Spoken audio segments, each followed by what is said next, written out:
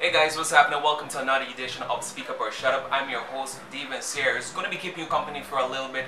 Remember, if you have not clicked like on the page as yet, head across to Facebook, run a search for Speak Up or Shut Up, click like on the page, and guess what? This week, you could win some free credit. That's right, you can win some free credit, either Digicel or GTNT, whatever your preference is.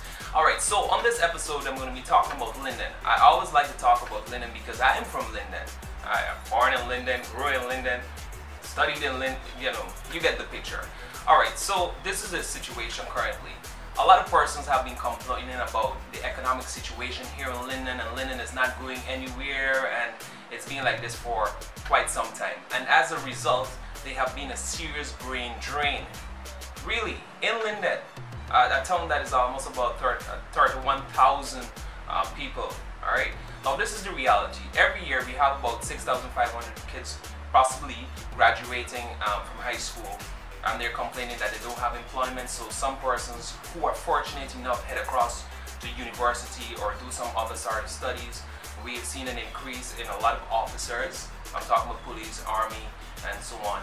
And of course, those who are also fortunate get into nursing, and that's basically it. That's how employment is split among young people here in Linden.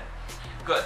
So that's when it comes to employment opportunities. The bauxite company has been around for 100 years. In fact, on October 16, they're going to be celebrating their 100-year anniversary. Good. So they take off maybe about 500. What do the other persons do? Well, let me just explain and break it down to you.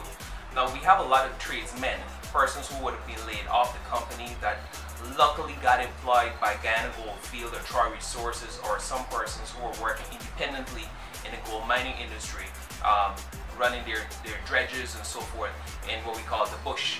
Alright? And then we have some other persons who decided to invest their money into small businesses, and that's how they make their living.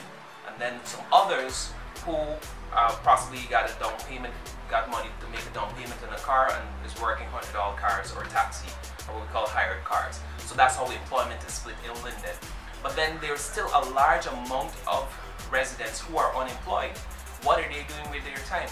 Well, the thing is, what is keeping Linden together is what we call remittance. Remittance has to do with receiving financial support from maybe family overseas. They send money now and then through Western Union, MoneyGram, and so on, the post office and so forth. That's how the whole economics in Linden is being stimulated. There's no fresh investment when it comes to Linden, absolutely none.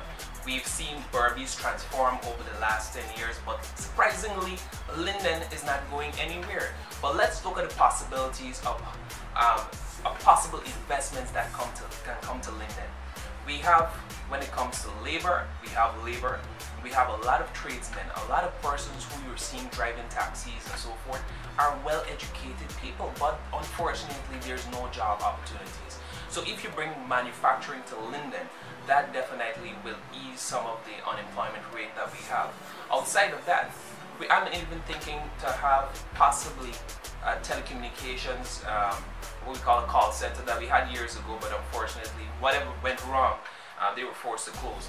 But if we have that, we still have a lot of those persons who are employed by the call center that possibly could be employed there then. And I'm thinking, hey, why not Qualfund? Qualfund is a reputable company. They've established 3 branches over the last maybe 10 years or so. There's one in Beeville, one in Pleasance, and now recently Providence opened a campus there.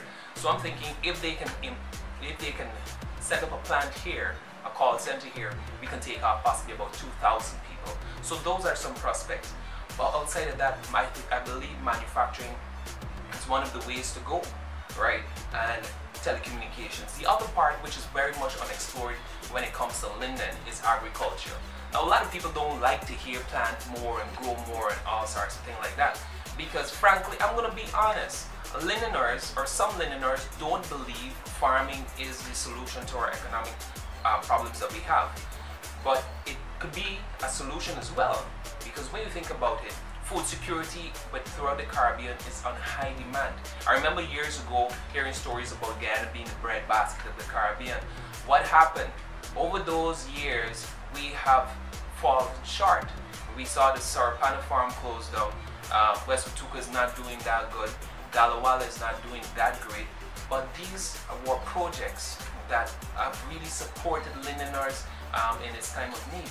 And I believe if we go back to that, provide food for ourselves, we keep this within a circle. Now, I'm not saying, I know we have a free market economy whereby persons can come into our community and sell, but we need to develop this mentality that if it's grown here, we need to support it. As long as we support our brother, well then our economy will grow because the money is not going out. And really and truly, the money is going out of our town. Every time we support somebody else's business. I know Georgetown is just about an hour drive away, or we can call somebody and tell them, pick up this thing and come to Linden or so forth. But if your neighbor is selling it, of course it will be a little more expensive. But don't see it as making your neighbor rich. See it as investing in your town. Because as long as the money stays here, that person will get a little bit of money, he will support the taxi drivers, and it's a circle, it's a cycle. Alright, but we have to look at bringing new money into Linden, of course.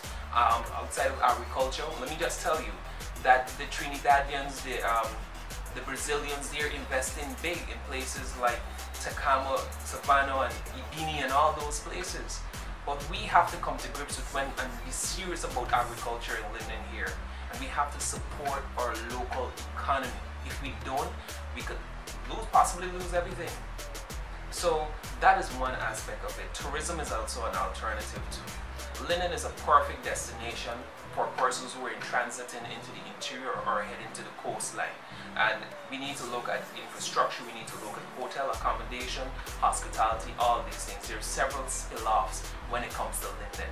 But listen, I'm going to continue this topic on the next episode of Speak Up or Shut Up. But leave your comment below and let me know what are your thoughts on possible economic stimulations for Linden. What could work and what you have observed that is not working. And let's stay together, stay cohesive, and let's build this beautiful town of ours. I've been your host, Steven Sears. Oh my goodness, it's pretty hot right now, so I'm perspiring.